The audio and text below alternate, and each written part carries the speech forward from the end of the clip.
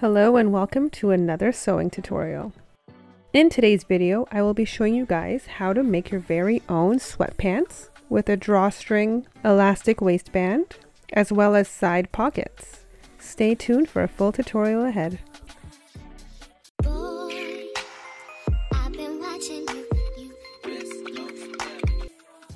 For this video, I will be using this heathered gray sweatshirt fleece.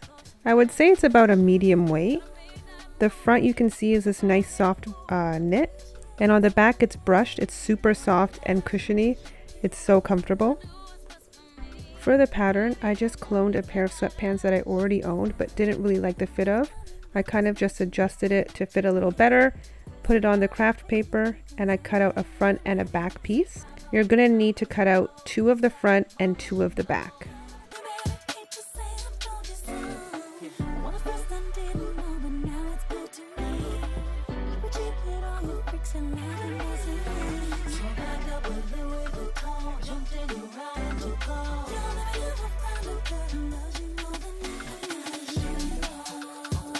I'm also going to be creating a waistband.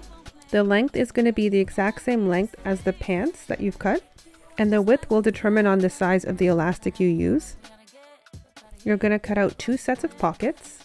The non-curved side is about 7 inches long. I made the pocket just big enough for my whole hand to fit. So you're going to cut out, like I said, 2 sets. One for the right leg and one for the left leg, a front and back for both.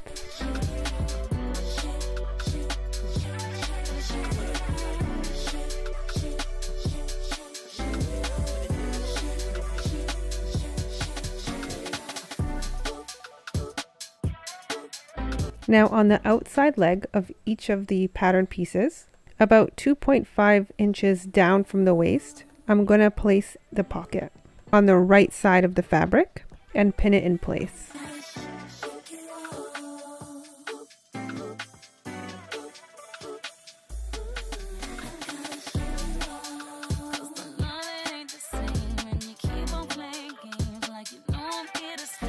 Again, it will be on the right side of the fabric, and you'll just do 1 straight stitch down.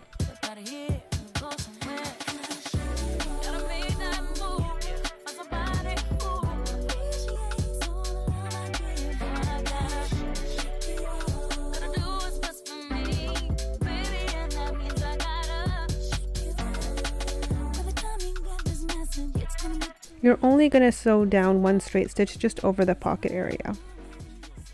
Once you're done, you're going to fold over the pocket, putting it on the wrong side of the fabric, and you're just going to do a top stitch again just to keep the pocket in place.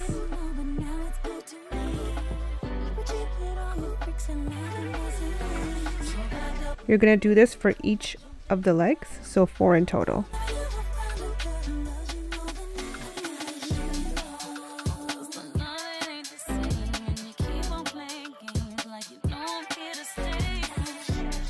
Once you've done all 4, you're going to take the 2 back legs together and the 2 front legs together. You're going to pin down and sew only down the crotch.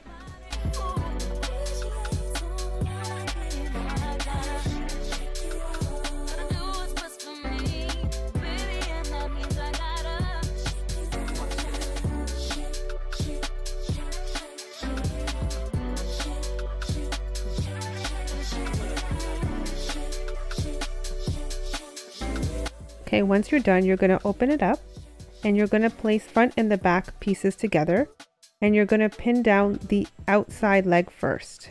I realize I didn't capture it in this video, but you will also be putting the pockets pieces together, right sides together, as well as the outer leg.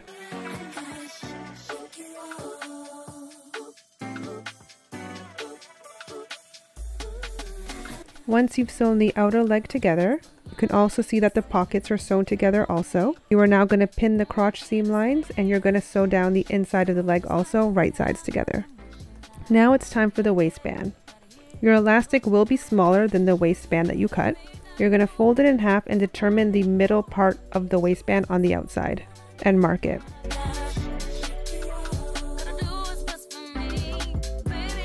Then you're just going to fold over like you can see. And I'm just going to draw a straight line. This is going to help create the measurements for where you're going to put the holes to put the drawstring through later.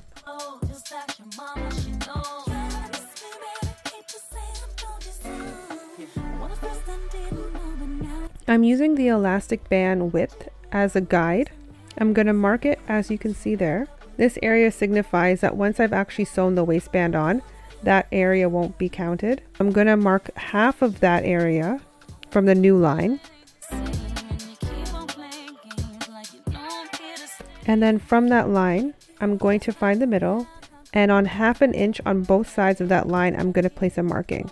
That's where I'm going to place the holes for the drawstring.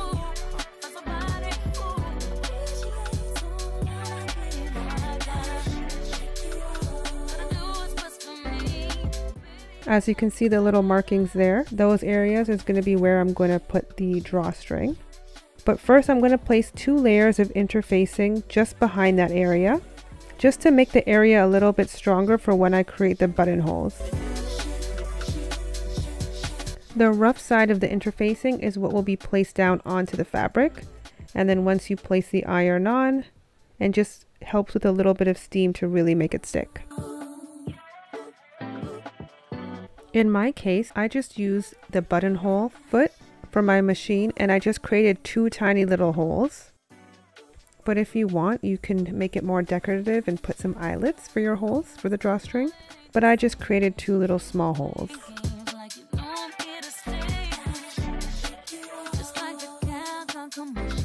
I'm just placing a pin at the end of the hole, and you're just going to use your seam ripper to open up the little hole. The pin just helps prevent you from seam ripping right through the fabric and creating an even bigger hole.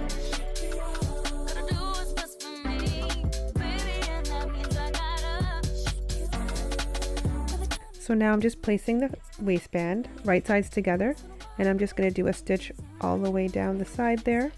You can either serge or sew. And once you're done, you're just going to take your iron, and I'm just going to open up just to prevent that bulk on the waistband. Ironing down just to keep it open.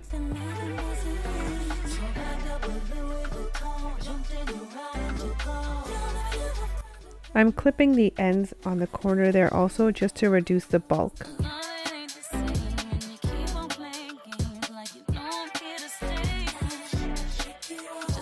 Now I'm just going to fold it over, wrong sides together, and you're going to pin all the way around the waistband. But you're just going to leave a small little hole, and that will be used to place the waistband elastic after.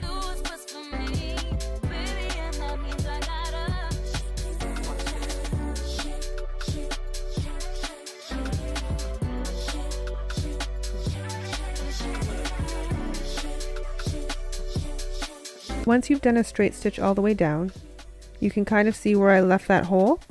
And you're going to take this bodkin or a safety pin, whatever you need, and you're just going to place your elastic through that and just put it all the way through the elastic there, making sure you keep the other side of the elastic out, don't let it go through, and you're going to feed it all the way through.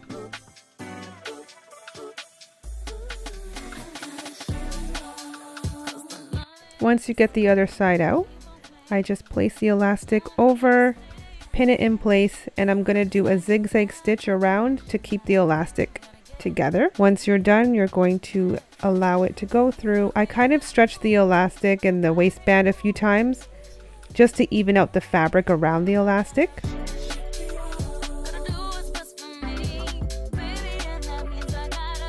As you can see, your elastic waistband is already coming together. Now it's time to do 2 top stitches over. You're creating a canal basically for your drawstring. The first stitch, I just used the edge of my presser foot as a guide. And as you're going through, you're going to pull and stretch the elastic to make the fabric nice and smooth. And you want to make sure you're doing it nice and even throughout the entire waistband.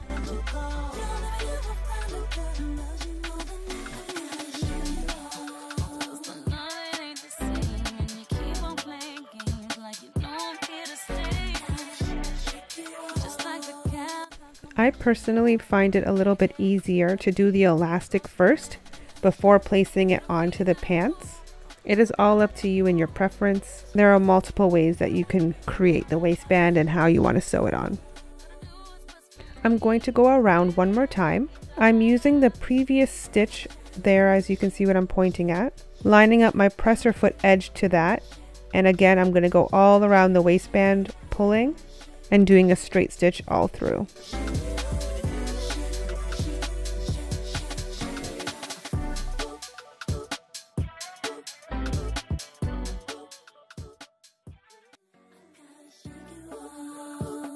This is how it should look when you're done.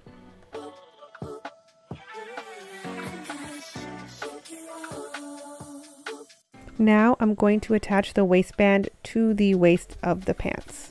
As you can see, your waistband will be a lot smaller. So first I'm going to mark the front, the back, and the two sides of the waistband. I'm just using a pin on each side just to remember. And I'm going to match up those points to the waist of the pants. So I'm just lining up the front with the front, right sides together. The two sides.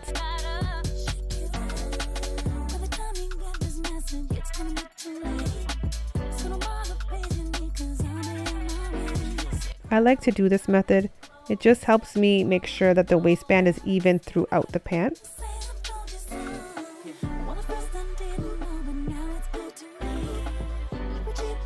I decided to also mark in between as well, just as an extra little insurance that the waistband will go on even.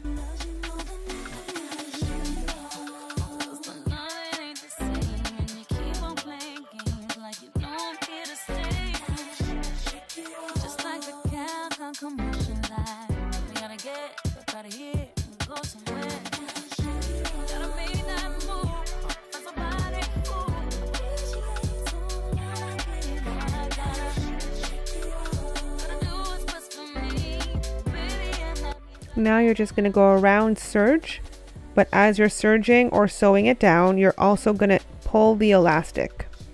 And make sure you're only pulling the elastic and not the waist of the pants. This is how it looks.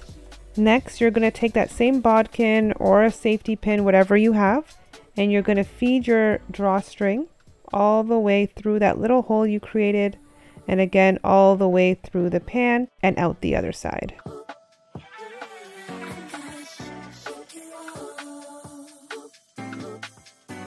I took a lighter and lightly just burned the edges of my drawstring, just enough to melt it slightly so that it won't fall apart and unravel. You can also add a cuff or an elastic to the bottom of the pant, but I just decided I wanted to have a straight leg. So first I'm serging throughout the bottom of the pant. I'm going to fold over once, and I'm just going to do some stitches on top. You can use a twin needle, but I just decided to do 2 stitches separately. And in between that will be the serged area behind. And that is a finished pant. This is going to be the first of many sweats that I will be making this year. We live in sweatpants and joggers and sweats, everybody already knows. And this is the final product. But you can see the nice side pockets and the straight leg, drawstring. It is so warm and cozy. But yeah, if you guys enjoyed this video, please do not forget to like and subscribe. Comment below if you've enjoyed it or if you have any further questions. I use the same fabric to make my own sweater that I will be posting next on how I put it together. Thank you guys so far for all of your support. I really appreciate it. And I will see you guys in my next video.